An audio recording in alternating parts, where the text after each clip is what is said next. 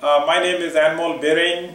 I am the president of the Birring NDT Center, and we provide training in Houston area and on a worldwide basis. In this module, I will be covering the NDT certification processes and NDT standards for certification of inspectors. There are many standards which are used worldwide, and the main ones are SNTC 1A, which is written by ASNT, the NAS 410 for aerospace, the ACCP, which is also written by ASNT, PCN, which is as per ISO 9712 and it's practiced by BI-NDT, the JSNDI and the CGSB is from Canada, and CP189 is also from ASNT.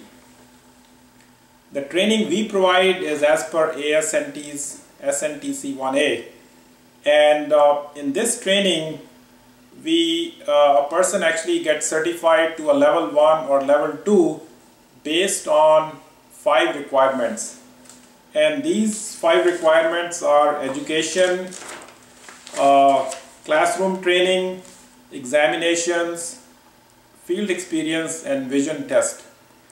As far as the education is concerned, mostly a high school is what is required, or a GED, and for training hours it depends on the method. Some methods require less training and some methods require more training. For magnetic particle inspection and liquid penetrant testing, the number of hours of training are 20 hours and 12 hours respectively, and for ultrasonic testing, eddy current testing, and radiography testing, the number of hours would be 80 hours of training to be a level 2. So as you can see, depending on the method, you may require a lot of training hours.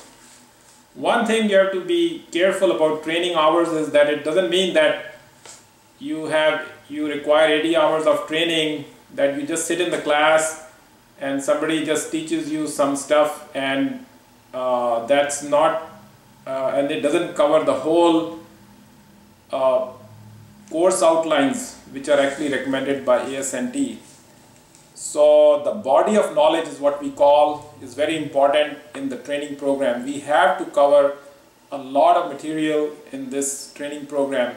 If you just sit in the class and just cover UT thickness measurement and hope to become a level 2, that is really not going to be a level 2 training as far as we are concerned. So for UT level 2, we do train people in angle beam inspection to do the weld inspections. And as far as the examinations are concerned, the employer is responsible for administering the examinations. There will be 3 examinations, which are general, specific, and practical. In general, there are 40 questions and specific has 20 questions. Field experience is another requirement to be a level 2.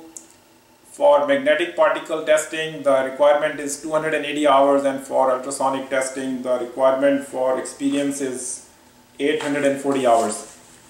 Anyway, once a person meets all these requirements, then he can be certified to a level 2. Just remember that the certification is the responsibility of the employer. So once you meet all the 5 requirements, you will be certified by your employer. And so you will be level 2 certified by your employer in that specific company. If you leave that company, then you will lose your certification.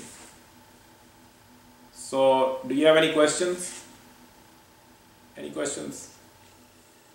Okay, thank you.